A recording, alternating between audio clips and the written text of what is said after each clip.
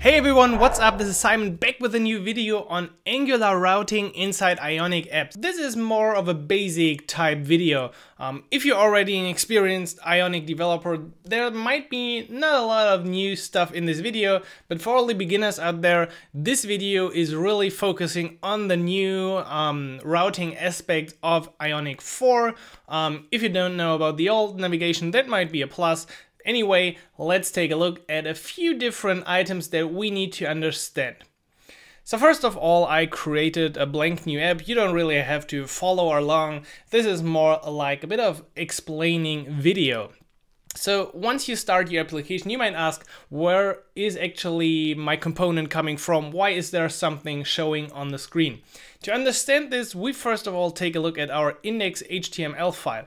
And in here, we will find the body, which only contains an app root or route. No, this should be the app root, I guess.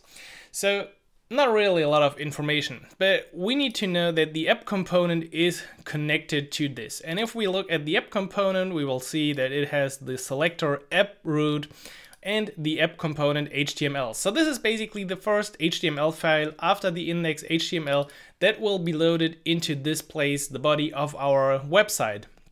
So checking out the app component HTML, this holds the Ion app, which is responsible for later adding the right styling, for example, to your application. So when you run your app on iOS or build it for iOS or Android, this class will also take care of applying the right styling. And in here we got the Ion router outlet. This is basically just a little different stuff from the regular Angular outlet. So the Ionic outlet contains a bit more some animation stuff as far as I know, but besides that, it's really a small component. So this router outlet is what the Angular router is actually looking for. So in our app routing, we define different routes with a path and a component or children that should be loaded once we navigate to a certain page of our website. And the router takes all of this information, says thank you, then somehow or someone is requesting the home page, and now the router is looking for the component that should be displayed. So we will find, if we go to the empty route, in this case, home redirect first of all. Okay, so then the router takes this one, which matches the home path, and we will load the homepage module. And the router is now also at the same time looking for the router outlet in our HTML, which we have discovered in this place. So that means when the application is navigating to home, the whole body, which is an Ion router outlet, gets the content of whatever the Angular router finds inside the route setup that we supply to it. So this is really important to understand, and basically everything behind the router and the magic that is happening. So just imagine like iframes, there are router outlets in our page, and the router of Angular is trying to fill those outlets with different information that we set up front. So let's take a step further and let's get away from this. So if you create new pages, you get new path, and all of these can be simply accessed. So home, list, details are all available and could be loaded into our router outlet. Let's see, list, we go to list, details, we go to details. So we can reach all of them, no problem, exactly with a path.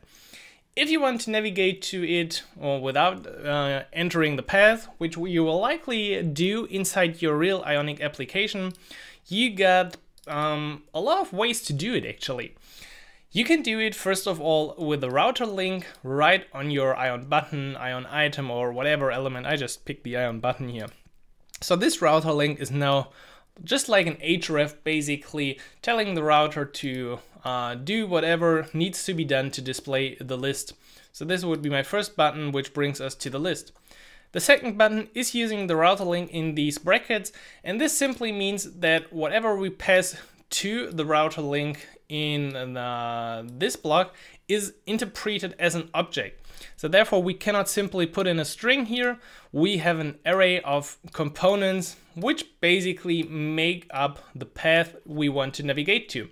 This is quite handy if you got like an ng4 and then you got the ID here, so then you can pass it into this array and the ID will be used in the path. So of course they will also work with this somehow, but it looks a bit better if you do it with the brackets and the router link. So 2 options. Number 3 is opening it from code, and therefore I created a new button.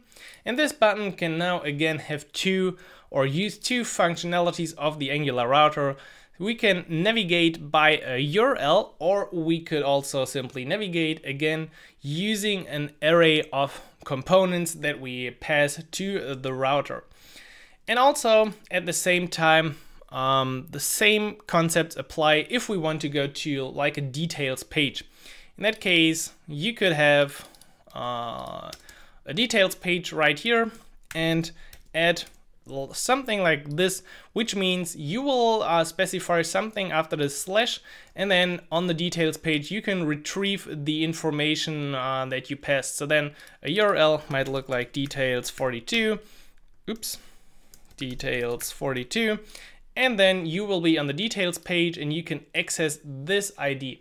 Actually, I've wrote a guide recently on the Ionic Academy about this topic on how to pass data. There are actually a few ways to do it. So one way to do it really bad is using query params, which make your URL basically look like this if you use big objects that you need on the next page. So don't do this, please. Then you could use a service and keep the information in the service, or something that is possible since Angular 7.2 is using navigation extras. This is a bit like the old Ionic 3 way of passing data to a page. So in that case, you do the same like before and then pass a new object to that page, which contains a state, and in that state you can wrap basically all of your objects. And then you need to, of course, unwrap it on the next page, but that's not really a problem. So this is also a great way to pass data to your page. Okay, that's the basic routing. So you might have all of the stuff in your general app routing. This is pretty easy. You got some general path, then you might have some with dynamic information, but things are not really complicated yet. Things only get really complicated once you start to use the tab bar or the side menu, and then you suddenly have child routing files and you don't really know what's going on. So that's what we're gonna do now, and we're gonna step through everything for the side menu and for the tab bar in terms of the path. So we will not build it. You can find the information linked below, and also on the Ionic Academy there are quick wins on the tab bar, the side menu, and combining everything, of course. Okay, so for one of the recent tutorials or courses inside the Academy, I've built this application. And this is very typical that you have a login page up front. So in routing, the first redirects to a login, and then we got a tutorial guide that's not really relevant here, plus this path also. But what's relevant is that after the login, we navigate to an app.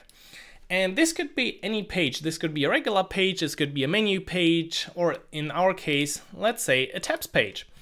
So the router is really not interested in what is going on. He's just looking for something. So if we just go to the path/app, the router will look through all the information.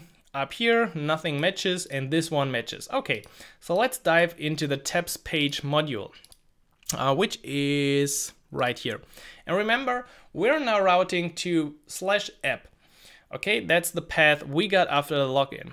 So we arrive on this page, and now the first part, which was /app, is now already resolved. So imagine an array of path components, and the first one is now already resolved. So we end up here looking for an empty path, basically. And that means the first object we got here immediately strikes because we got an empty path. So we tell the router to redirect to home, and because we already used this information, we can now continue to the next block. So until here we arrive with also matching the empty path, because this has the information to path match this empty path only with a full match. This means if we navigate to, okay, this path is valid because we really have a completely empty path. But if there's something else in here, this wouldn't strike because we still got something. So it's looking for the blank space, but only if there's really only this blank space. Okay, so we've redirected to home. We come to this part, and then we will use the tabs page first of all. So imagine the router already loading the tabs page into the outlet. And then we will also try to load the child home, which matches our home route now, into the outlet now of the tabs page, okay? So I hope this wasn't too fast. But maybe we step back to the tabs page. So first of all, the router takes the tabs page, which holds the markup for the Ionic tabs. And the interesting part about the Ionic tab bar is actually, let me bring this in. It is specified here on the Ion tabs component in GitHub. Ion tabs is a stylus component that works as a router outlet in order to handle navigation. So the Ion tabs basically is again a router outlet. Interesting, right? That means we can use it as a parent component right here, and we can load new things into the router outlet of the Ion tabs. And this is exactly what happens with a tab bar. So in our app, if we log in and go to app/home, we will see that we got a tab bar at the bottom.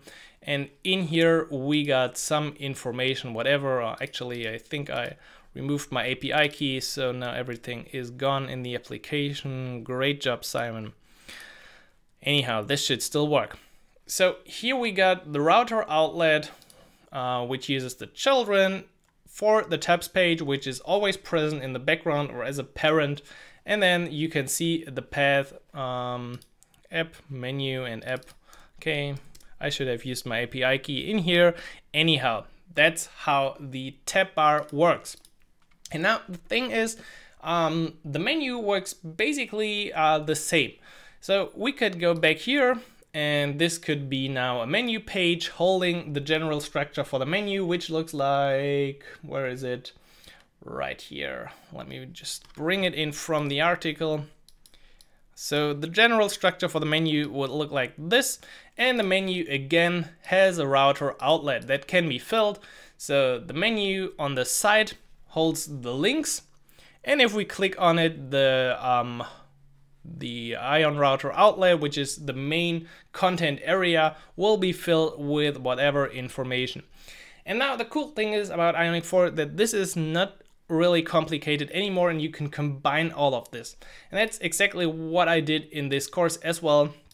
So we navigate from the login to this app page, which holds the general routing for a tab bar. We got a home, we got news, we even got news details, and we also, as a tab, got a menu, which looks in the app like this. So we call this profile, a bit disguised.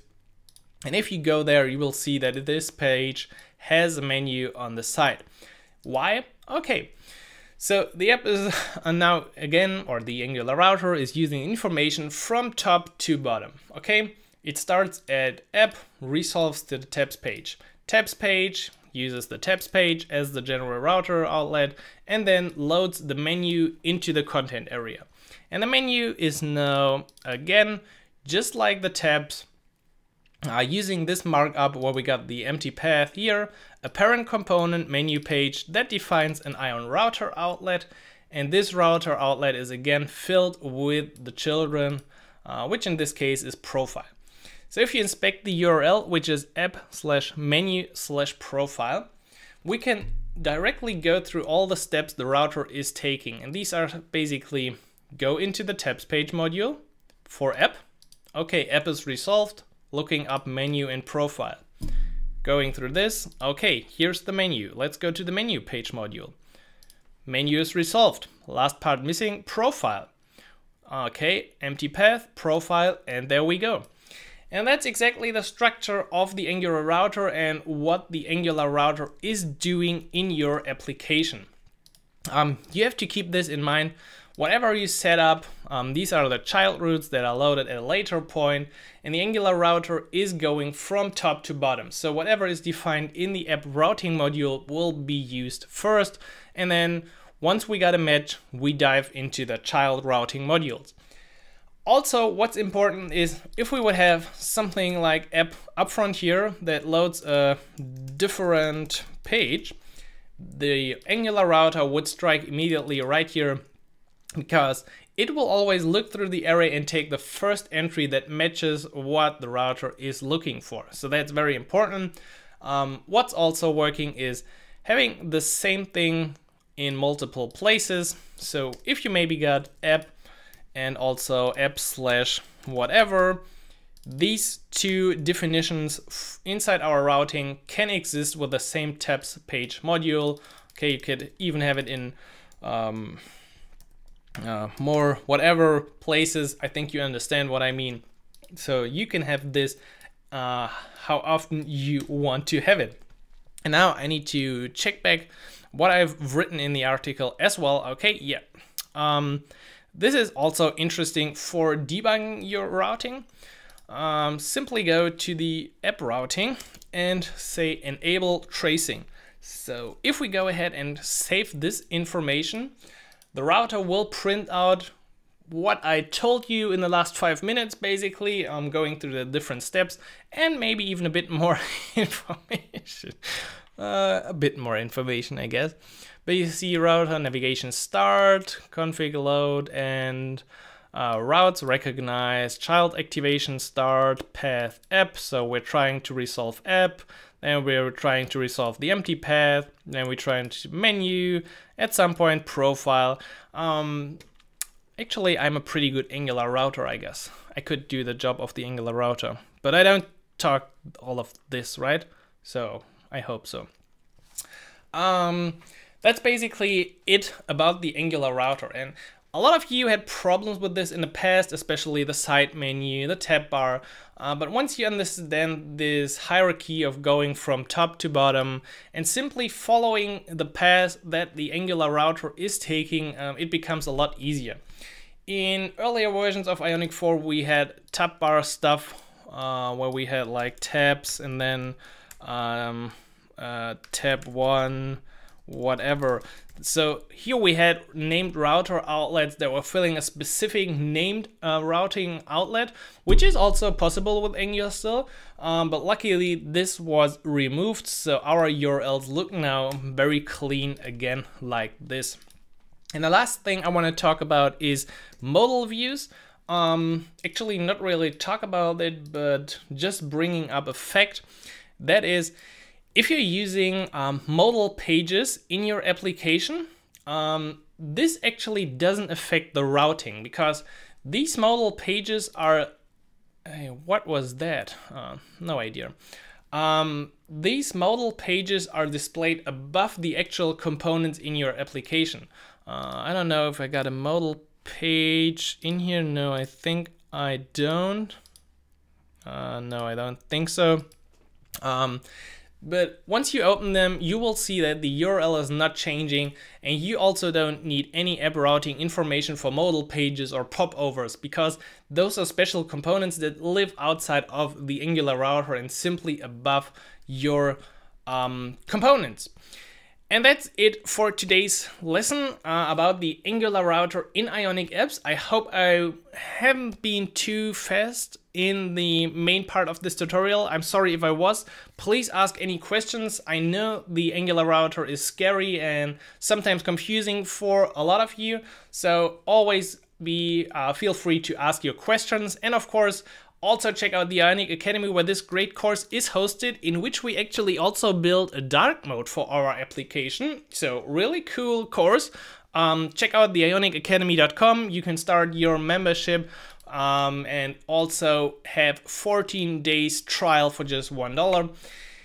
If you enjoyed the video, give it a like below, subscribe to the channel, hit the bell icon, and then you will receive all the great videos. Tuesday code, Thursday vlog styled videos, and then I'll catch you inside the next video. So have a great day and take care.